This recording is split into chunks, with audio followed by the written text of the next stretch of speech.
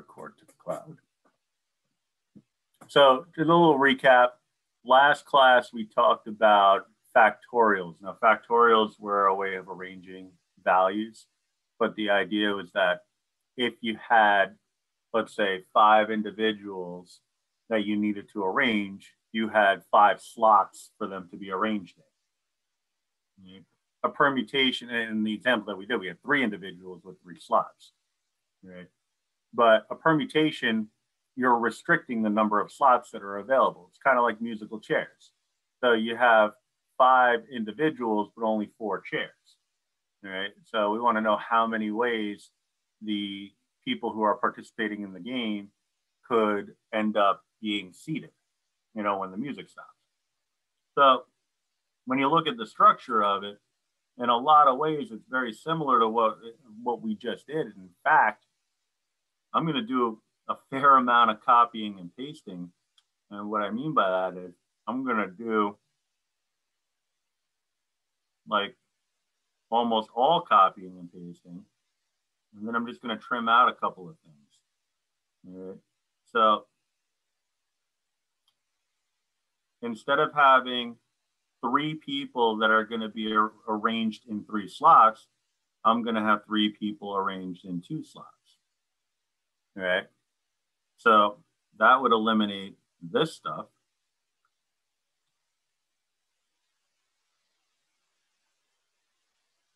But virtually everything else is the same.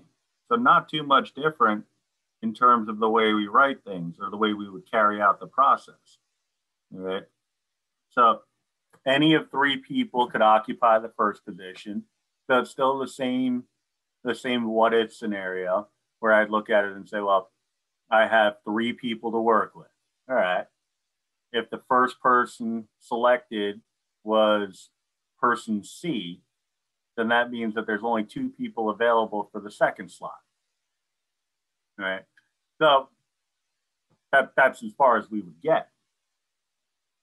We could also kind of think of this as really the same question as the factorial, because it's really the same underlying logic. Because if I say that I'm taking 3 people and I'm lining them up into 3 different positions, you know, position 1, position 2, position 3. That's the factorial. 3 people, 3 slots.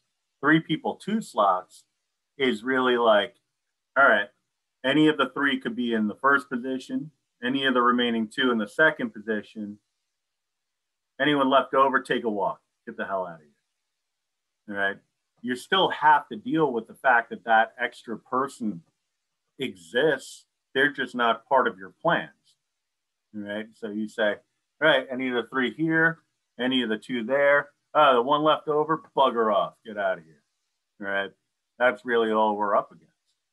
It doesn't always play out that way, but when you're dealing with a permutation, it often does. All right. But the notation is kind of interesting. The way we would write it, so that's 6, instead of saying a factorial,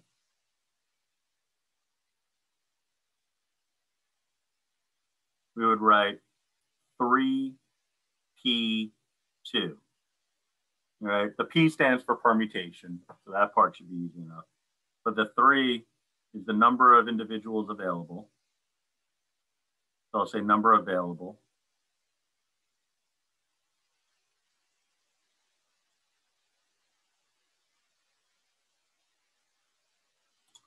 Number of slots. And you know, I'll actually be a little bit more specific. I'll write the individuals. I don't want to say people, even though oftentimes individuals implies people.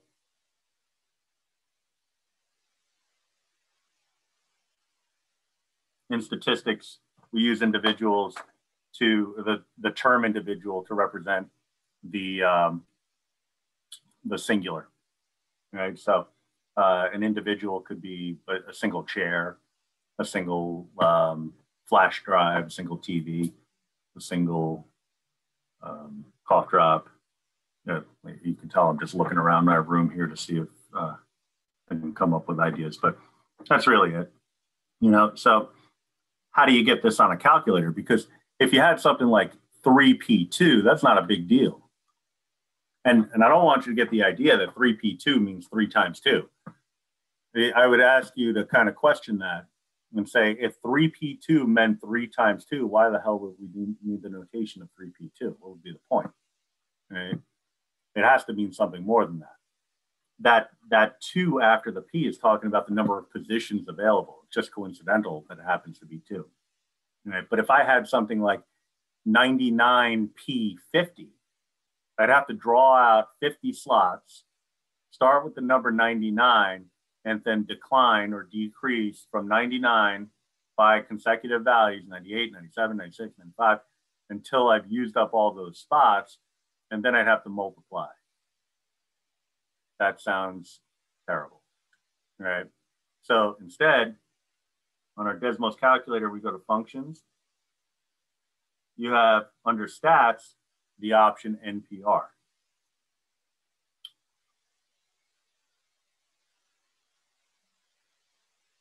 So you bring up the function NPR and then type in 3, 2, and it'll just spit out the value, right? So the issue that we're always going to run into when it comes to technology is sometimes the math way of representing a computation and the way technology accepts it is slightly different. And so we have to make that adjustment. So we write it on paper as 3p2, but on the calculator on Desmos, it's NPR 3, 2, right, on Desmos.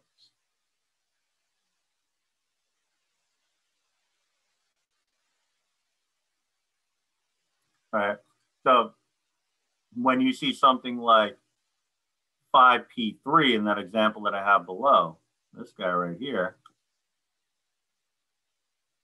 on Desmos, it would be function stat NPR 5, 3, close it up, and you get your 60 that way. All right, so it's not too bad at all. Let me check the old chat here. Permutation. Yeah, so that's what it stands for.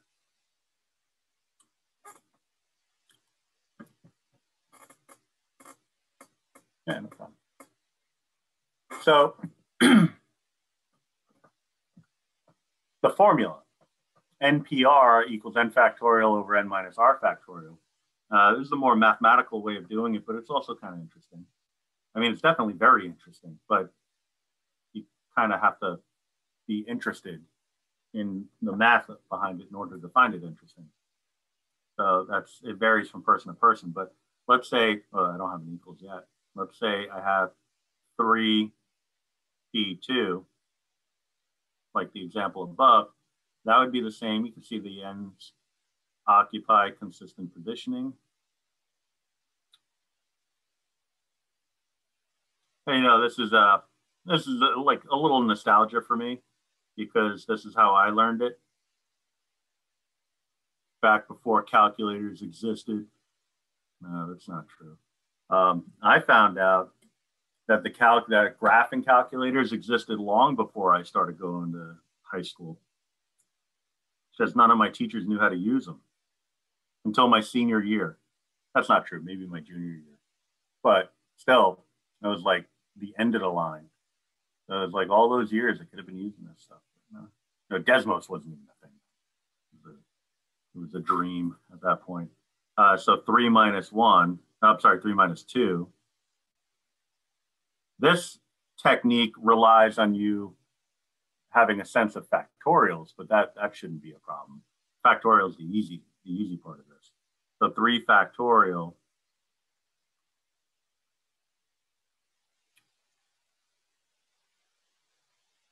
over 1 factorial. 3 factorial is 3 times 2 times 1. 1 factorial is just 1. So 6 over 1 is 6. All right. So you can get it using a formulaic approach.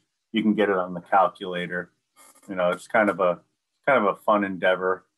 You know, it's more puzzly kind of experience when you're doing it by hand. But you know, you always have the ability to go back to the calculator. That part's up to you, you know. So that's what a permutation is. It's a limitation of a factorial. All it's doing is it's really just saying, okay, we're playing musical chairs. We got 20 people, we got 18 chairs. We got 15 people, we got 5 chairs. You know, like, who's going to win? How many ways can they win? That's the permutation. Now, a combination, which is what we're going to get to in a sec, that's limiting it even further. All right. The key word when it comes to factorials and permutations is the word arrangement.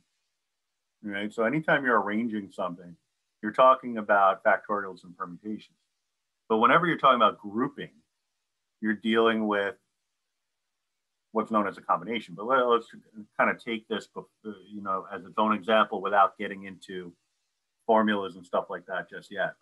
So we have 5 students in a class. So those students are A, B, C, D, and of course, E. We want to determine the number of 2-person groups that can be generated from the 5 available students. Right? So one way of handling it, and you know, like if you're a teacher in a class, you might actually do it this way. You're not thinking to yourself, all right, well, let me get the old calculator out, the old Desmos calculator, and run some numbers here. You're probably thinking, all right, I'll put Sam and Jackson together. I'll put Christina and Michelle together. I'll put, you know, and you know, just go down the list there until you've used up all the individuals in the class. Now, you're probably not even doing it randomly. This assumes that you're at least taking into account the possibility that randomness would be a thing, right? Because you take into account personalities. Like, these 2 people don't work well together. These 2 people work really well together, you know. But if you're doing it in a really random sense, then you might consider doing something like making a tree diagram. That gets a little lengthy, you know, depending on how you construct it. But you go a little simpler and create a sample space. And that sample space would be saying, all right, I only want the unique pairings of individuals. Because if I tell you that we have Charles and Billy in one group, and then I say, okay, that's group number 1. Group number 2 is Billy and Charles. Say, well, wait a minute, you already got them. You've already counted for those people. So I can't say B and C is in one group and then turn around and say C and B is in another group. It's the same group. It doesn't matter what order the order in which I select them. Right? So what I would do is I would just go through and identify the unique groupings. So start off with A and say, okay, who can A work with? Well, A can work with B, A can work with C, A can work with D, or A can work with E. A is not going to work with him or herself, so I wouldn't include that. Right? Then I'd move on to B and say, okay, well, who can B work with? Well, I normally would say B could work with A, but I already got A and B paired up. That's already a possible combination. B can't work with him or herself because I have to have 2 unique people per group. So next up would be B and C, then B and D, and B and E. So there's only 3 different combinations that involve B with someone else aside from who they've already been paired with, right? So then I'd move down the line. I'll just move this highlighting over and say, okay, who can C work with? And say, well, C can work with A. Oh, wait a minute, already got that. A and C. C and A, same deal. Right? How about C and B? Well, I already got B and C, B and C, C and B, same deal. So C and D, C and E. All right. So then I look from the perspective of D. And I'd say, all right, well, who can D work with? D and A, got it. A and D, same thing. D and B, got it. That's the same as B and D. D and C, C and D, same thing. D and D, well, D's the same as D, so that's not going to fly. How about D and E? Ah, that's a unique one. So D and E. So we have 1, 2, 3, 4, 5, 6, 7, 8, 9, 10 different groupings.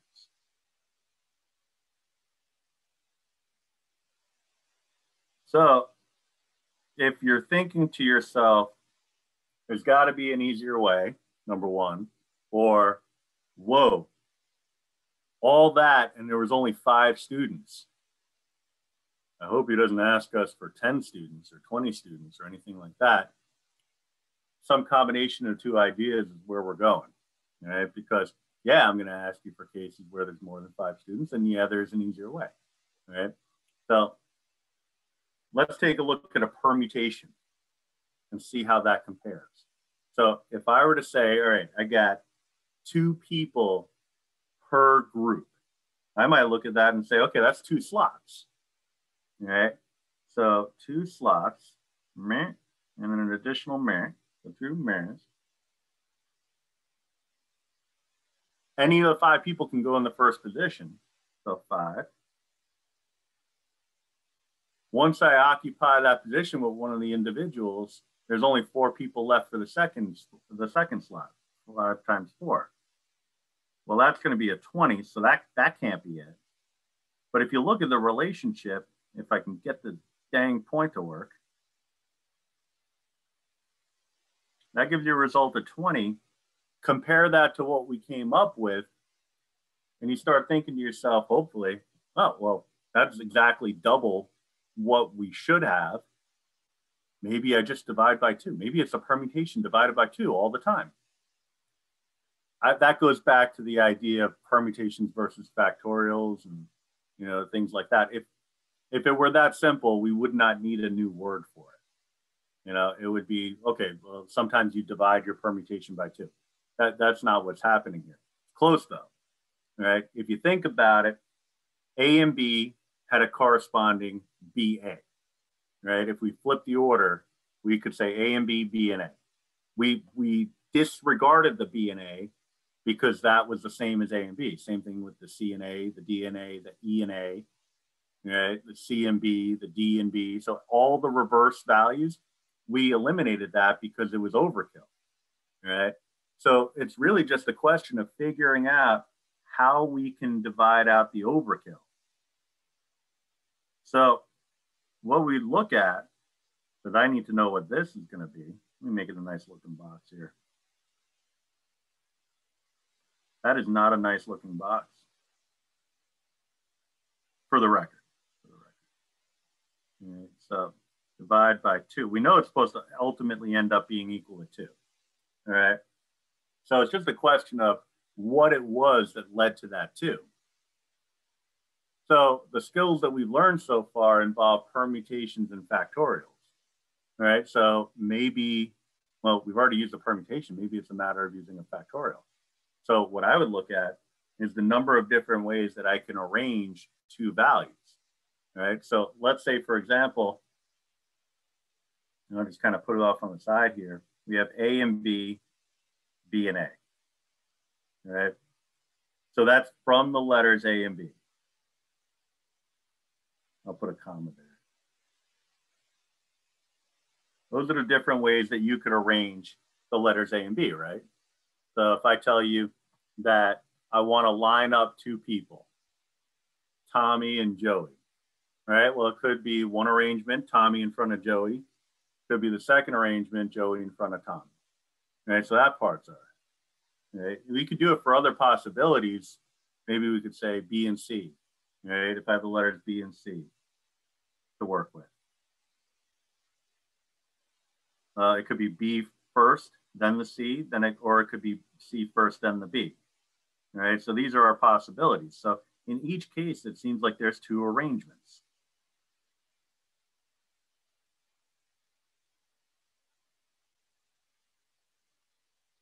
All right, and that's going to be the same for every other case. Any other pairing of letters, there's always going to be 2 ways in which I can arrange them. All right, so 2 arrangements for quality squiggly bracket. 2 arrangements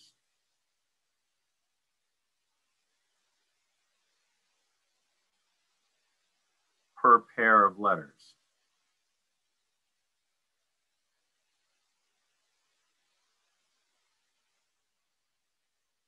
All right. So then it would beg the question, all right, how can we get that number in an easier fashion? Well, the easier way to do it would be to say, well, I have two things and two slots, really, because I have a slot here and a slot here. Here's my first item, here's my second item. Any of the two items can go in this position.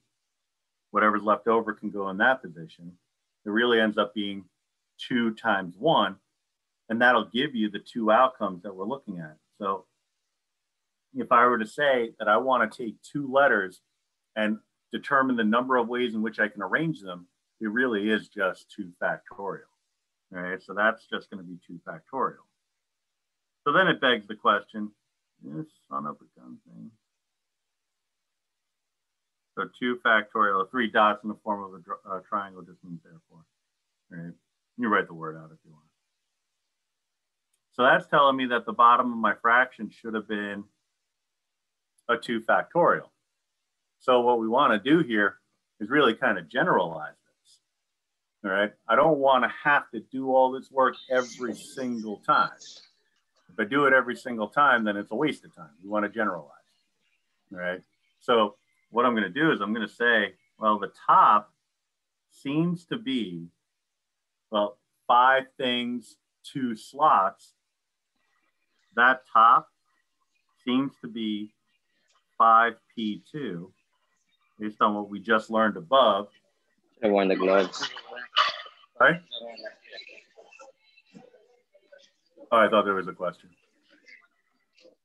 No? I don't know. It's standing.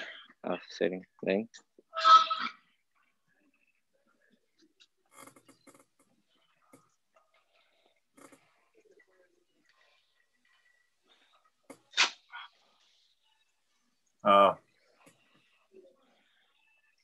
Let's do it that way.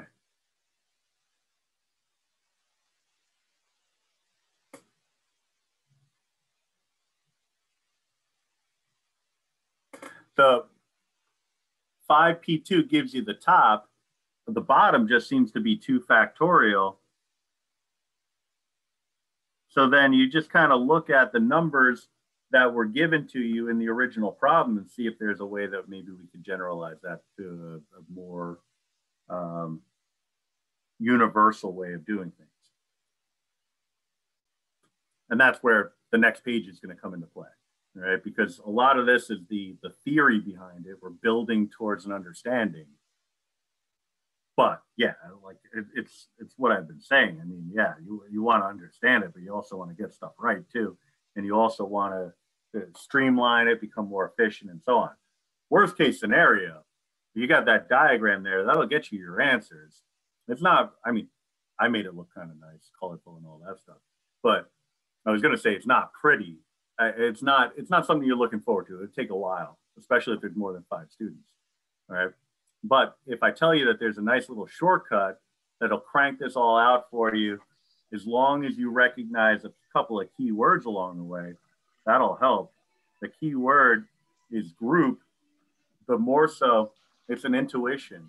The fact that we're not dealing with an arrangement. I don't care in what order the individuals were selected. I just care that they're selected. Now, you just kind of imagine you got a handful, you know, your arms are filled with like groceries. You're coming home from the supermarket, or you got books, you know, you're just walking down the hall of your school, whatever. You're just loaded it for bear. You got all this stuff in your hands and you just need a couple of people to help. Hey, can a couple of people help me? Who do you want to help you? I'm like, oh, thanks. Don't all jump up at once. And it's like, oh, okay, Tommy and Jimmy. Well, Tommy then Jimmy, or Jimmy then Tommy? I don't care. I just need the 2 of you. Come on, let's go. Help. You know, that's a combination, right? But on the other hand, if it's like Tommy and Jimmy are running in a race and first place gets you a flat screen TV and second place gets you a $5 Dunkin' Donuts gift card, then it does matter in what order they're selected. So, you know, that would be an arrangement and that would be a permutation. Right? So this whole computation, which ultimately ends up giving you the 10. Oh, that's not a pen. that's going to be in a shorthand way of representing it. And I'll resize a little bit. We can write that as NCR, which is a combination. I'm stealing my own thunder a little bit. I'm just going to move some things over. Just going to move some stuff around.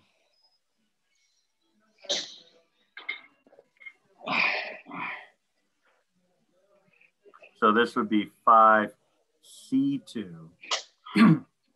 but it follows the formula or the model NCR.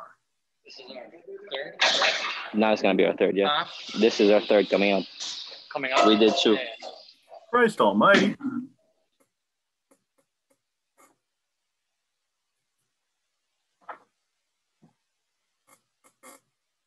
So go into my handy dandy Desmos calculator. NCR, I'm going to type in, oh, this all this stuff's in the way. 5, 2. And we get our 10. All right, so like in terms of typing the values in, you're going to get, or at least you're going to follow the same process that you would for a permutation. You just need to know under what circumstances you're using a permutation model, the NPR, versus the combination model, the NCR. All right, so the term itself that you're looking for, really, if you kind of bring it down to brass tacks here, you're looking for groupings, because pretty much everything else is just going to be an arrangement. Right. So if you identify that it's only the groupings without the order being important, you know, the case where you have an arm or 2 arms filled with groceries and you just need a couple of people to help you out, doesn't matter what order they come to help you out, that's going to be a combination. Right. So I'm going to flip it over to the next page.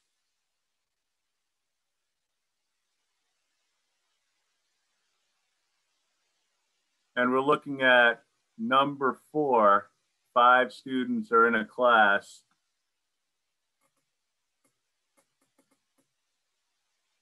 Exactly. NPR is arrangement and NCR is for grouping.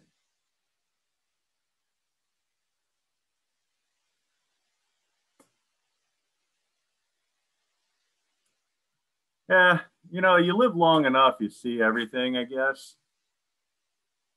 It's really kind of fascinating. I'm just kind of like mesmerized by this. Are they lifting weights? Is that what's going on there? I don't know.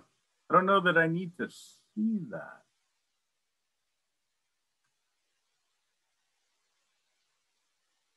I don't know. I can't even tell. Is he even going to do a rep? Oh, yeah. Balancing it? I got nothing there. It's hard to tell. So, there we go. So, I mean, hey, we all make it work somehow, right? 5 students are in a class. Determine the number of 3-person groups that can be generated from 5 available students. All right, so we're looking at really the same idea. And you can see below, we're kind of formally getting into the concept of a combination, but it really is just kind of boiling down to the same thing again. We're just taking the 5 people and creating groups, right? Mental reps, exactly. Very good. So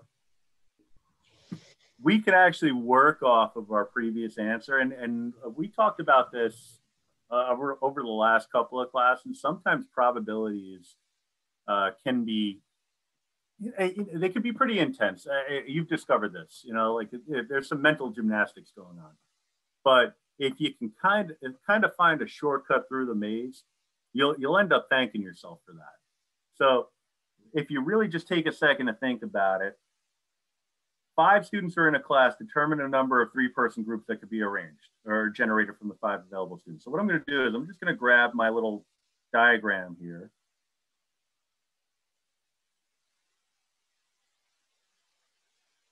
this diagram, and I'm going to reproduce it on the next page.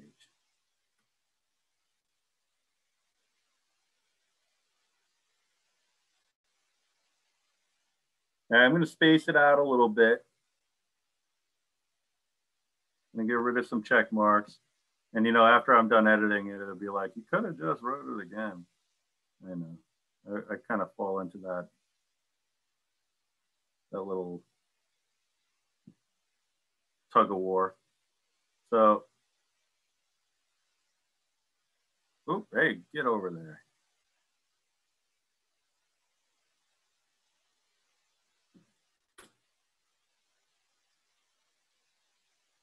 I heard, it is a little bit off topic, but I heard that in Jersey City, I think it was Jersey City, because of a spike in COVID, that they're requiring that gyms specifically, because you know, it's relevant now, gyms are required to shut down every hour for a half hour for cleaning. And it's like, Wow. but you're telling them to close is what you're saying. I mean, that's the only interpretation. I mean, if you go to the gym, I mean, the only person that would be all right with that, I guess, is the person who's popping in at the right time for like a 20-minute workout. You know, that's pretty insane. I mean, I guess they got to do what they got to do, but geez. Yeah, right.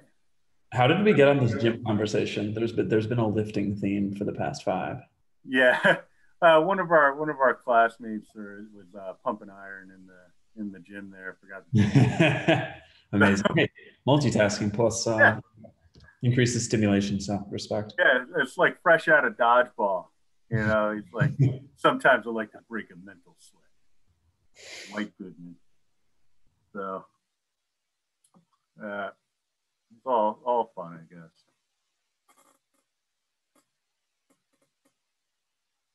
So I got this diagram going here, and I got my little 10 groups there. It's such a nice looking answer that I hesitate to erase it. I kind of feel like I want to keep that. All right, so I'm going to modify my picture here. And so these are the individuals, because we talked about this over the last class or two, where sometimes figuring out what you don't want will help you figure out what you do want. All right, so if I create a group of 2, for example, a group of 2 by default is going to give us an additional grouping of 3 people. These are the leftovers, the people we don't want. I mean, it's pretty terrible when you think about it that way, but that's essentially what we're looking at here. All right, so if I tell you, you got a class of 5 students, for example, and you need 2 students to run up to the main office to grab something from your mailbox. You know, you're a teacher, you're asking them to do you a favor, and you need 2 students for some reason. You're creating 2 groups when you do that. You're creating a group of 2, the 2 students that are leaving the classroom, but you're also inadvertently creating a group of 3, which are the students that are being left behind. And really, if you think about it, maybe you're not inadvertently creating 2 groups. Maybe that's intentional. Maybe it's like, all right, I got to get rid of these 2 students. They're not the nicest people in the world. So let me give them a task to do. Let me send them out of here. And when you do that, it's like, okay, well, now that they're gone, you know, like, let's have some fun, you know. It's like, you know, it's kind of a dark way of looking at it, but that's kind of the idea. Or it's like, I'm trying to think of a case that doesn't involve excluding human beings. I'd probably stay away from farm animals.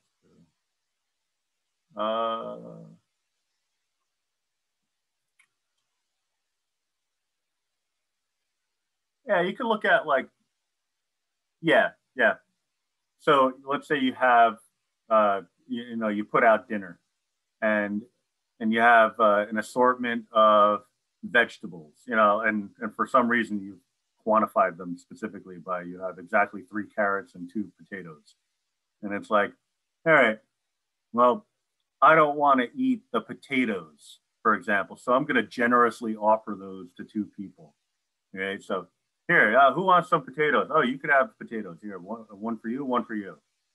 And by doing that, I'm creating a set of three carrots that are available for, as the leftovers. So it's kind of like a byproduct, but it's a byproduct that creates a group. So if I have a group of AB, necessarily creating the group of leftovers CBE. Same thing with AC, a leftover group of BBE. AD, that would give me BCE. And as tedious as this is, I'm still going to go through it because it's like, well, I'm really just relying on work that I did for a previous answer to help me with this one. So B, C, D. But long story short, I wouldn't even have to come up with this entire list in order to know, wait, it's going to be the same answer. So my good looking answer of 10 groups, I can still keep that. I'm going to take a look at the chat in a second. I see some things there. So A, D, E, A, C, E, ACE. That's when I knew I was going to be a math teacher. When my high school pre-calc teacher and calculus, as it turned out, he called me ACE one day. And it was like, oh, that was so nice. I think that means I'm good at math. And so 25 years later, here I am. A, B. And it's funny because I have a colleague that absolutely hated that teacher. So it's kind of weird. And also just human nature where you can have two people that have very different experiences with a teacher. And yeah, that's how it goes. Humans are humans. But it's nice. It's nice when I remember someone fondly and when they remember me fondly. Happened today when I was getting a flu shot. I go to the gym. Yeah. Yeah, I'm ready for bedtime too. Yeah. Yeah, it was kind of nice. The lady who ran the flu shots at my school was like, my son had you as a teacher and he thought you were the greatest. And I was like, you know what? That's just nice. It just makes my day. I know I'm not the greatest, but I'm not the worst either. So it's right where I like to be, exceptionally ordinary. So this is what we're looking at. We got all these different cases where we have groups of two followed by groups of three. So it's just in this case, we want the leftovers. We want the other guys or gals. But it's still going to be 10 groups. Right? I could have done this with a little bit of a shorter approach. We want 3-person groups from the 5 people. So 5C3 in Desmos. I know it's detailed below, but in Desmos, that would be NCR 5,3. All right, so little, I'll just keep it there so we have a basis of comparison.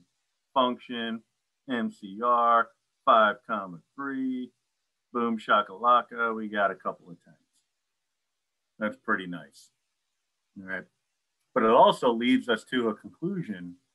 It's a variation of a complement rule, but it's a complement rule for counting, right? And that tells us, so, and it's detailed below, but I'll just say it here anyway, because we're kind of in the group. So we have a rule here that if you have something like NCR, right? I'm just leaving it in general terms. That's going to be the same as NCN minus R, right? Now that's a little bit funky in terms of the notation. We don't like the notation too much. So a quick example, if I say I have something like 20C2, that's going to be the same as 20C 20 minus 2. All right. So 20C2 equals 20C18.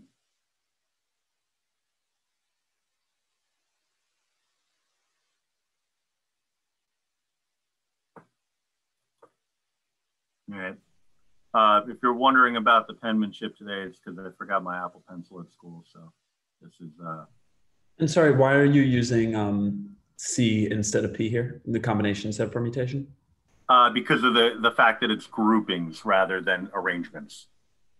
Right? If we cared about the order, then it would be permutation. But because we just want the people, we don't care. It's the grocery example. Like, I just need help. I just need 3 people.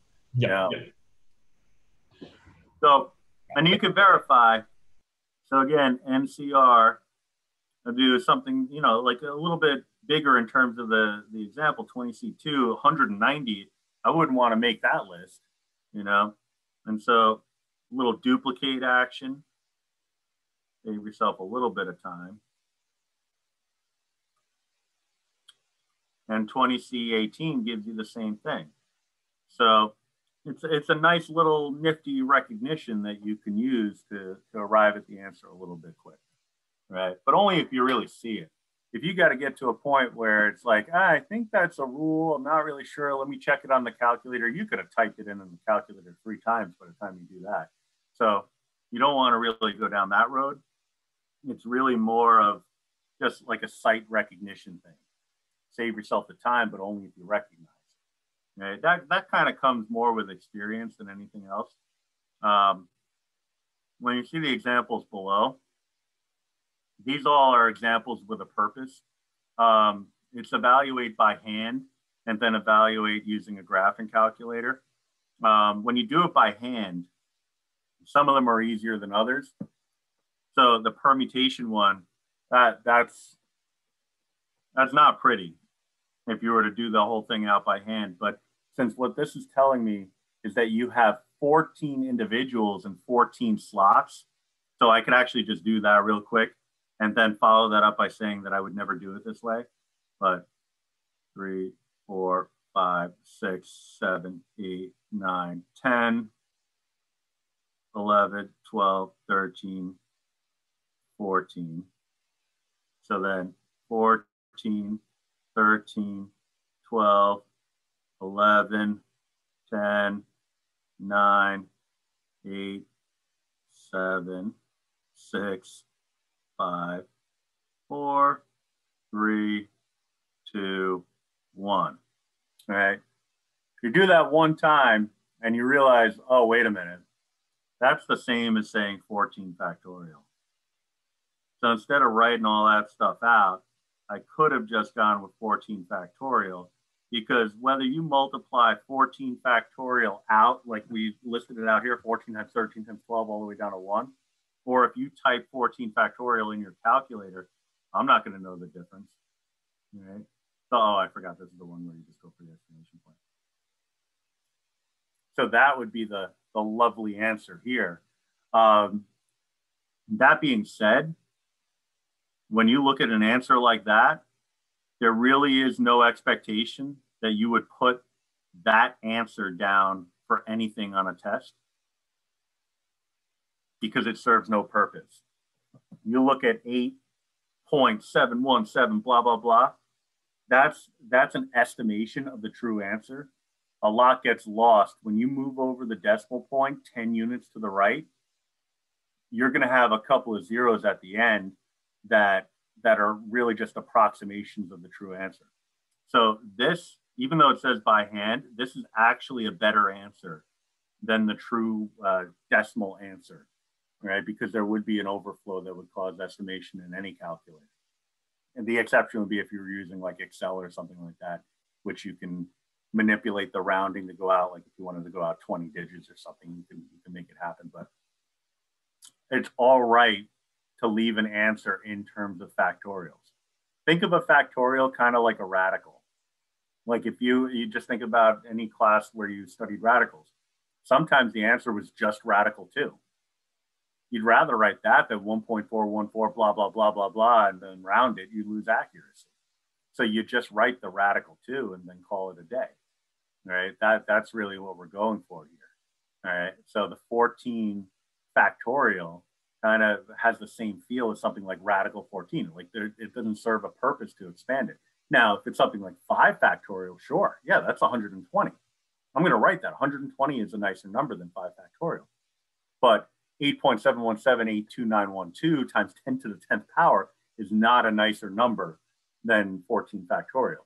So you look at what you typed into the calculator and look at what the calculator spit out. I want the nicer one, all right? So sometimes the nicer one involves you doing less work. I mean, sign up for that any day, right?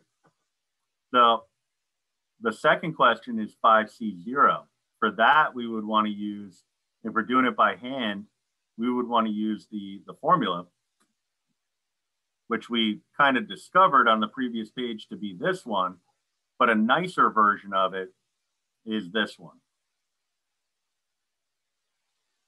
Because that speaks in terms of N's and R's, right? So here's my N, and here's my R. My N and R's look almost identical, so I gotta fix that. And they both look terrible, so like, I mean, there's no clear winner there. All right, so 5 factorial over 0 factorial times 5 minus 0 factorial. Now, there's one fact that you'd have to know in order to make this work, and we'll talk about it in a couple of minutes when we get there, and that is that 0 factorial, this guy, is somehow equal to 1. Now, I'll show you why that works the way it does in a couple of minutes. It's actually a riveting tale. All right. So this is the same as saying 1. So I can kind of cancel that out. 5 minus 0 is 5. So 5 factorial over 5 factorial. Anything divided by itself, whether it's factorials, permutations, combinations, think of the most complicated expression in existence, divided by itself, the result is going to be 1. All right, so that's what it would look like by hand. On the calculator, as you know, much simpler. Function NCR 5, 0 gives it to you right away. All right, but the lesson here is twofold. One, we got to figure out what that 0 factorial thing is all about. Like 0 involving multiplication, how on earth could that be equal to 1? That doesn't make any sense. So I'll help you understand that in a minute. But also a generalization. You might start wondering, well, wait a minute. If the R value is equal to 0 in a combination, is that always going to be 1? That's a hell of a question. And it's something that you can actually test out. If you have a suspicion when it comes to Desmos, you could always test it out using Desmos. So function NCR, just put in some dummy variable for the N value. Yeah, I mean, you could try to use N. Sometimes it doesn't work. But if I say NC0, it'll ask me if I want to create a slider for N, because I'm telling it that I want N to vary. I want that first value to vary, but the second value I want to remain at 0. So I'll add the slider here. And when I slide along, now permutations don't work for negatives. Permutations, combinations, factorials, you can't arrange negative items. You can't, I mean, we can try to arrange 0 items, but if you arrange 0 things, you get a break in the logic. So we only focus on positive values, and we only focus on whole numbers. So when you set up your slider, you might want to start it off at 1, make it some high number, and make sure that the step, which is the increments that it goes by, is going to be 1, so it only goes by whole number values.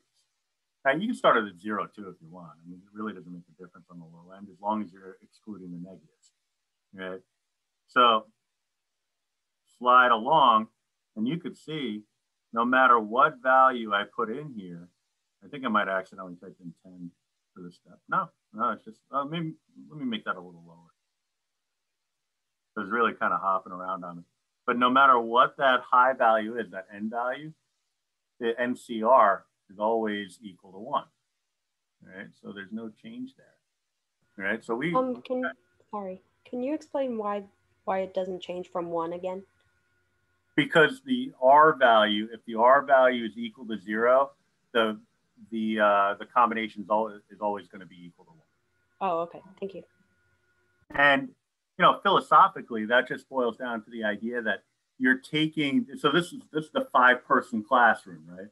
So 5 people in the classroom, and I say, all right, I need none of you to go to the main office right now and get my mail for me. How many ways can that happen? You might look at it and say, well, there's no way that can happen.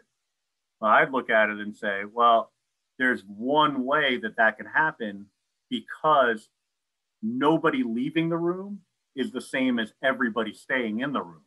And there's only one way that everybody can stay in the room, right? They're all just staying put. I don't care about the arrangement. I care about the fact that this unique collection of 5 people are all staying in this room, right? So that brings us to C, which is kind of the other end of that coin. So by hand for C, yeah, it's the same kind of setup where it's like, oh, we got to get into this factorial business. 14 factorial over 14 factorial times 14 minus 14 factorial. So a lot of repetition here, but the computation part of it is really just to support our theoretical understanding, because the 14 divided by 14, anything divided by itself is going to be equal to 1. But then you also have this part here that gives me a 0. So again, we're coming back to that idea of 1 over 0 factorial. And so far, we're taking it on faith. You're just believing me. That's an awful risk. You're believing me that 0 factorial is equal to 1, and I got to prove it to you, right? Which I am happy to do in a couple of minutes.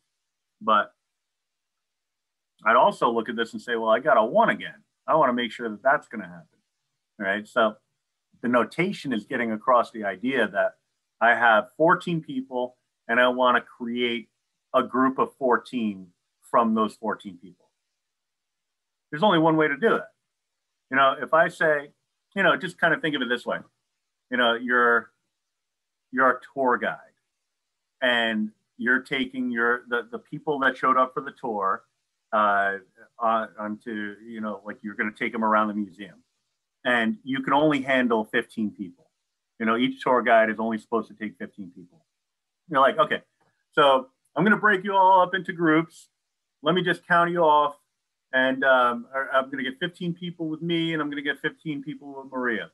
All right. So 1, 2, 3, 4, 5. Oh, there's only 15 people. All right. Well, you're all coming with me then. Or I need some time off. You're all going with Maria. I'm going to sit this one out. Yeah. But if that's what the grouping calls for, and that's what the number of people are that are available, then that would just be your one group. All right. Now, if it were an arrangement, that's a different story. Then it would be like, okay, I got to line all these people up. How many ways can I line them up? Different conversation. But here it's just how many people are available? How many groups do I want? How did this work out? Now, when I pop this into the calculator, function, boom, 14, 14, still get the 1. You can play around with different values here. You can do the whole slider thing again. I already have a slider for n. So I can say n comma n. That allows for the first and second value to be the same. All right, so first and second value, in this case, I have it at 82. 82C, 82. Result of 1. 63C, 63, 1. 29C, 29, 1. 100C, 100, 1. right? So it checks out. No matter what the low value is, no matter what the high value is, if they're the same, it's going to give you a combination value of 1, which is very nice. Right? It's something that you can rely on. Right? So it kind of, it streamlines things, you know, noticing those properties and those relationships goes a long way. Right? So I'm going to put stars on the next 2 questions for you to try on your own, but I do want to take you through the mysterious 0 factorial. Right? Because I can show you here. I mean, this is by no means a proof. It's just you believing somebody who's not me. 0 factorial is 1. All right, well, you believe me now because the calculator proved, you know, like that's how it goes, right? Somebody else said the same thing, so it must be true. Yeah, no. So we need some more evidence here. So n factorial is equal to n times n minus 1 factorial. All right, where am I getting that from? I'll show you. Boom. Oh, I already shot the mark. That's this general rule for factorials. We played around with this a little bit last time. All right, that's all I'm doing. I'm just kind of referring back to that. All right, so let's take a look. Oh, overshot the mark. Now I could look at this a couple of ways. Since I'm looking for 0 factorial, I could do this. I could say, okay, well, I'll let n be equal to 0. So 0 factorial, off to a good start. 0 times 0 minus 1 factorial. Run into a little bit of a problem there, though, because negative values, when it comes to counting, has no meaning, right? So we're not going to arrange negative items. So this strategy or this approach wouldn't really work. However, if I go to 1 factorial, I'm going to kind of use a backdoor approach here. Right? So I'm going to let n equal 1. Right? So everywhere I see an n on the right-hand side, I'm going to replace with a 1.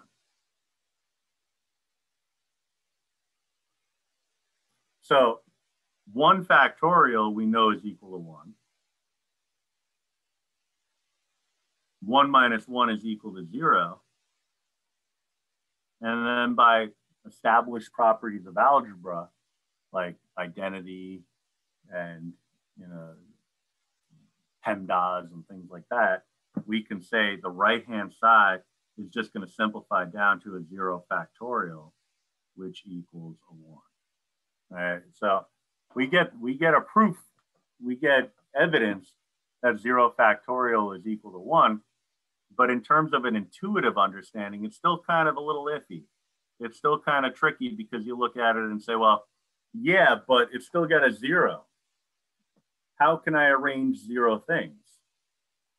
It's the same way that I can send 0 people to the main office to get my mail. Right? If I have 0 things, I can only arrange them one way. Right? That is to say, well, here's my nothing. I have a nice arrangement of nothing. There's nothing to move around. Right? It's just a set of nothing. Right? But there's one collection of that nothingness. But it's really, again, more so like not so much what we're talking about, it's what we're not talking about. So when I say that I'm sending no people out of the classroom, that's saying that I'm keeping everybody in the classroom, right? So if I say that I have, you know, like when you think of an arrangement, you might think of flowers, you know? So if I want to create an arrangement, I want to create a nice bouquet, I want to create an arrangement of flowers, what I could do is I can go to the florist and I say, okay, you have all these wonderful flowers over here. I'd like to make an arrangement of those 5 different types of flowers, right? Then I realize I don't have any money. So what they can do is make an arrangement of those different flowers. I'm shit out of luck. So they get their flowers, I get nothing. The arrangement is still happening, but I get nothing out of it. So I have nothing to arrange, but they have everything to arrange. They're still going to make whatever arrangement they're going to make, but I have the nothing as a remainder, and there's only one thing that I can do. I am the one person with nothing, the one person. I got to take a hike. It's all over for me, right? So that's kind of more of a philosophical way of doing it. If I say I have no idea what you're talking about, I really have one idea. Yeah, the one idea of the nothing that you understand that I'm talking about. Yeah, exactly. Very good. Exactly.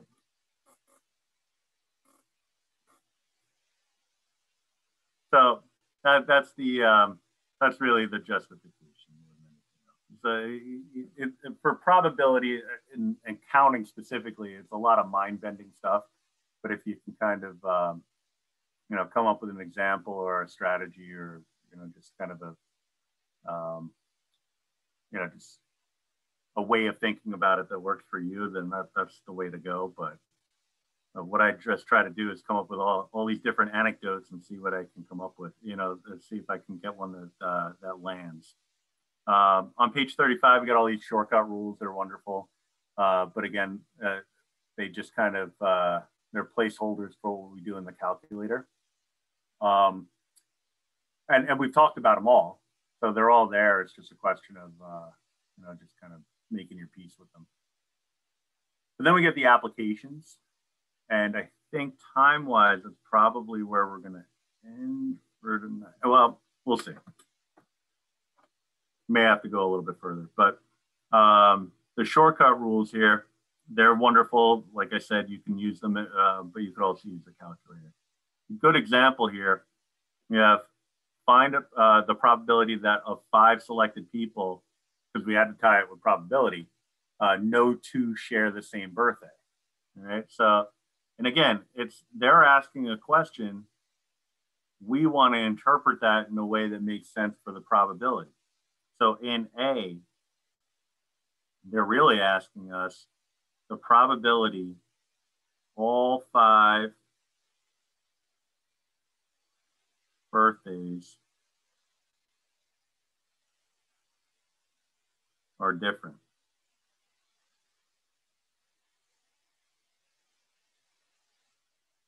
All right. So if you're saying that no 2 people in the room, you have 5 people in a room, no 2 people have the same birthday, we're saying they all have different birthdays. So that's what we got to look at. We got to say that the first birthday is different from the second birthday, which in turn is different from the third birthday, which in turn is different from the fourth birthday, and followed by being different from the 5th birthday. All right. So you got to think about how people can have birthdays. Under what circumstances might a person have a birthday? Well, the first person, if you're looking at the 5 people, the first person can be born any day of the year without restriction. All right. We don't know what their birthday is, but we got to assume that they could be born at any time. So they have 365. We're just going to assume 365 to not get too complicated. They have 365 days to work with. All right.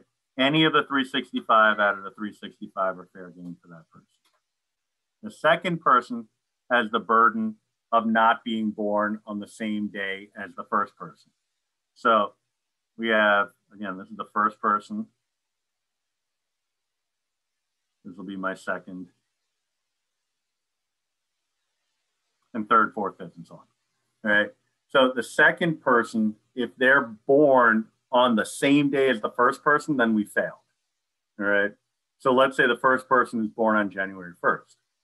Then we're not talking about like the year of birth, just a day. So that the second person could be born on any day other than January 1st, which means that they have 364 days to play with out of a total of 365. So there's still 365 days in the year. We got to look at it with replacement, because it's not like we're removing days from the year. Those are still available because people still can be born on the same day. We're just looking for the cases where they're not, right? So the third person can be born on any day other than the days that the first two people were born. So first person was born on January 1st. The second person was born on April 15th. Those are 2 days that are eliminated from the set of 365. So there's still 365 days available in the year, but the third person can only be born, if this is going to work, it can only be born on 363 of those days. Once you get a sense of the trend, you start realizing, oh, okay, we're just decreasing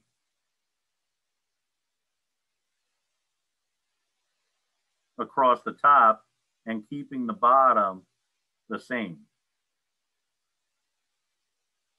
All right. So then when you look at this, it's not so much of recognizing keywords like like I was going to say permutation, but I mean arrangement or groupings or things like that. It's more so that you look at this and say, wait, this is a case where you have 5 slots and you're declining values starting with that high number of 365. That's what you do when you solve a permutation problem.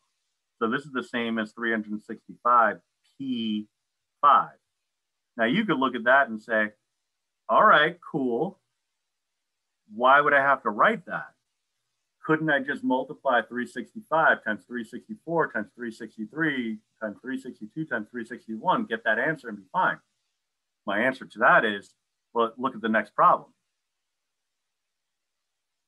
45 people instead of 5 people. That's a lot of multiplying. So we definitely want a shortcut. Right? So then the bottom is just 365 being raised to the 5th power because it's an identical value being multiplied by itself 5 times, right? Now, sometimes what I like to do is ask the question, instead of asking for a probability, I'll say, give me an expression that could be used to give the probability for the sentence. So I wouldn't want the actual answer because sometimes the answer is just a nightmare. You know, it's just hideous.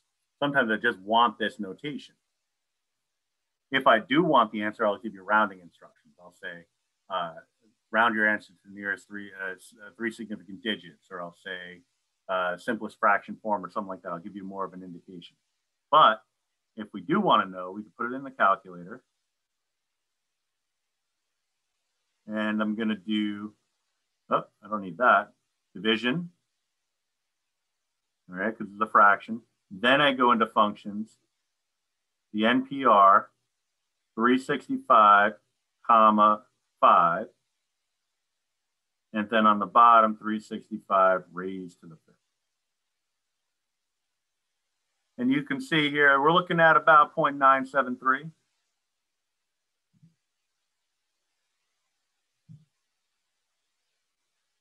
All right, now, logically, you just kind of play this out. You only have 5 people in a room.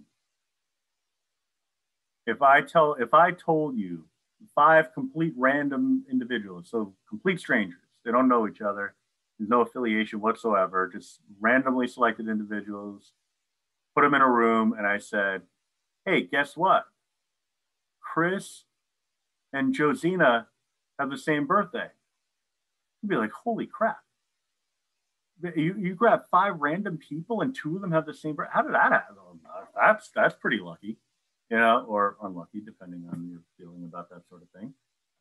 You know, but it's not likely, you know. So at this point, 973, you got at least the quality of that number you should be feeling pretty good about. Yeah, it should be a high probability. Right? Now, if I told you that we had 1,000 people in a room together, and I told you that none of them had the same birthday, you'd be like, all right, something's wrong there.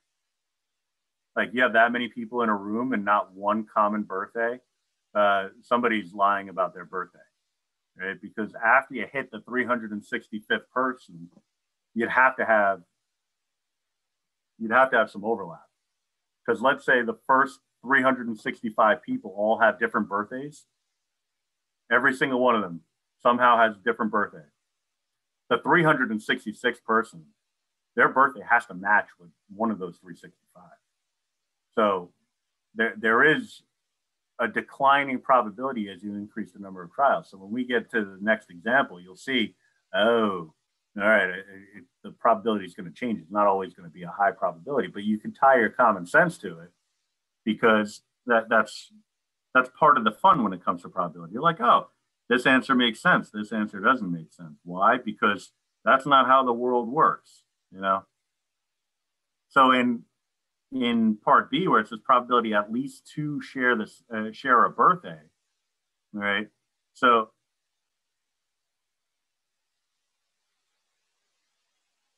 I'll write it as opposite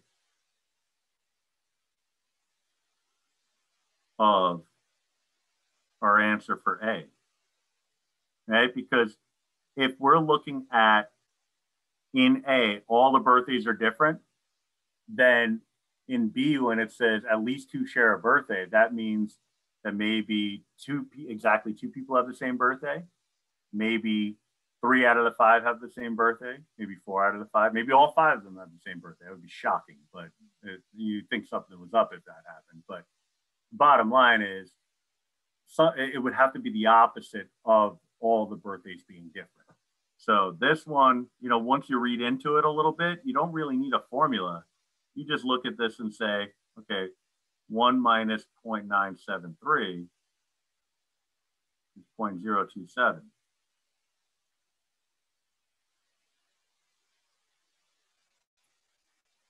So then you kind of start looking at this and say, okay, well, in number 7, this is exactly the same question as number 6, except it's 45 instead of 5.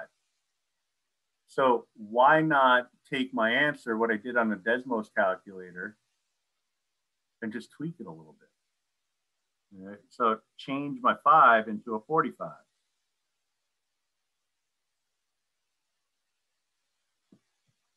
So this is the equivalent of part A in number 6, where it would be all 45 individuals having different birthdays. You tell me that there's 45 people in the room and they all have different birthdays, that's definitely going to be less likely than only 5 people in the room having different birthdays. The more people you have in the room, the more likely they are to share a birthday. Still not guaranteed to happen or impossible to happen, but you know, it's getting closer and closer, right? So subtract this from 1, and we see now that we're looking at, and I could just kind of pop this in there.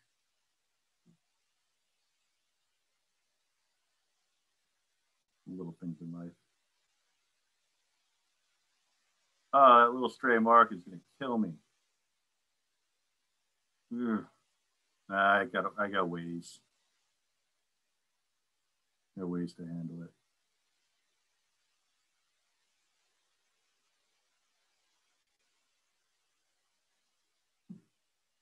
Just got to break out the old white pen.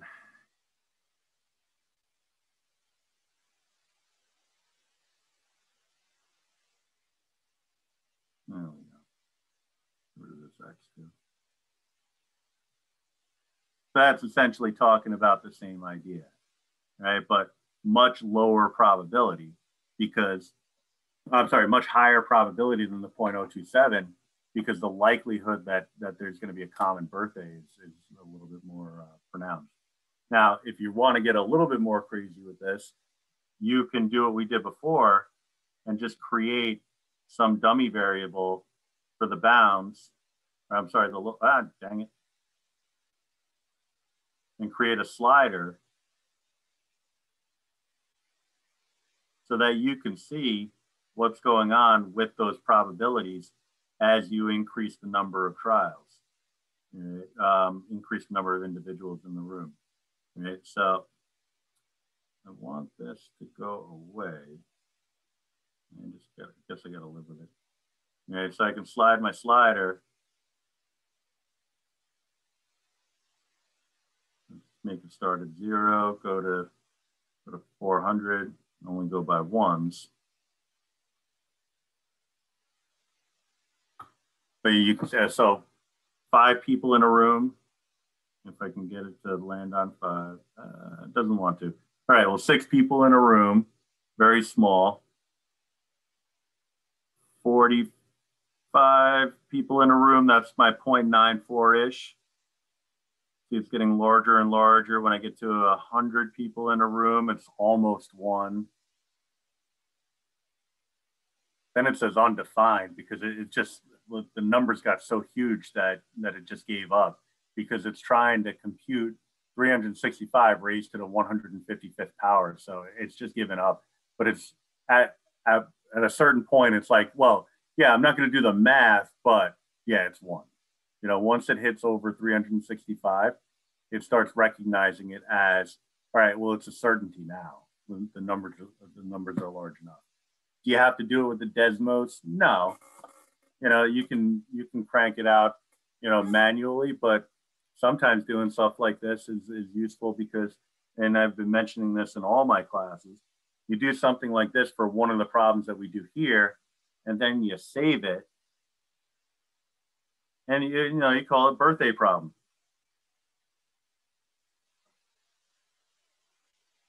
I got a lot of extra stuff here that I don't really need for the birthday problem, but you know, I can trim all that stuff out. I mean, I got a lot of stuff that I don't need, but trim all that stuff out and save it so that when you come across a question like this, if you do, no hint there, you know, you're totally coming across a question like this on a test, then you have, you know, like you have it set up and ready to rock and roll, you know. So you save it, call it the birthday problem, like I said. And then when you go to do it on a test, you have something ready to rock and roll that you can use. You can use it as a reference. All right. Oh, a different answer on Desmos. Okay. So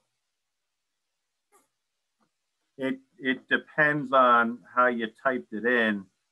But if you typed it in the way I did it, you should have got the same answer. So it might be a matter of maybe just using a different function. There should be a permutation, so hopefully you weren't using a combination. That would be a reason why you would get an error. But I'll just do it again really quickly so that we can just make sure that I didn't screw it up. But for 6A, it's function NPR 365, comma 5. Oh, and then 365 raised to the 5th. Right, so that was my part A, and then I just tweaked it by subtracting from 1, and that gave me my part B. I did a little funny rounding though. Actually, that should be a 0.0271. All right, I'll do it a different way really quickly. So as a fraction, if you didn't like the permutation approach, you can do, you know, it might take a little while, but, you know, in the absence of a better alternative, then, you know, this is what you do. 361, and then 365, and so just 5 times.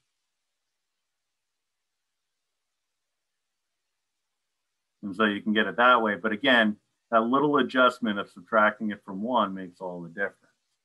All right. And that, you know, so what I was mentioning before is that if you were to do this for 45 selected people, obviously you don't want to do it this way. It would take a while, at least not on purpose. If you're stuck doing it that way because you don't remember how to do it with the permutations on a test, yeah, start typing. You know, 365 times 364. Keep going until you use 45 slots. You'll get the right answer. It'll take a little while, but you'll get there, and then you'll be good to go, right? But yeah, now the other one, it was 1 minus the fraction NPR 365, 45, and then 365 raised, not divided by, raised to the 45th power. And so that's where that decimal comes from. Right, so hopefully that helps. So let me stop this video.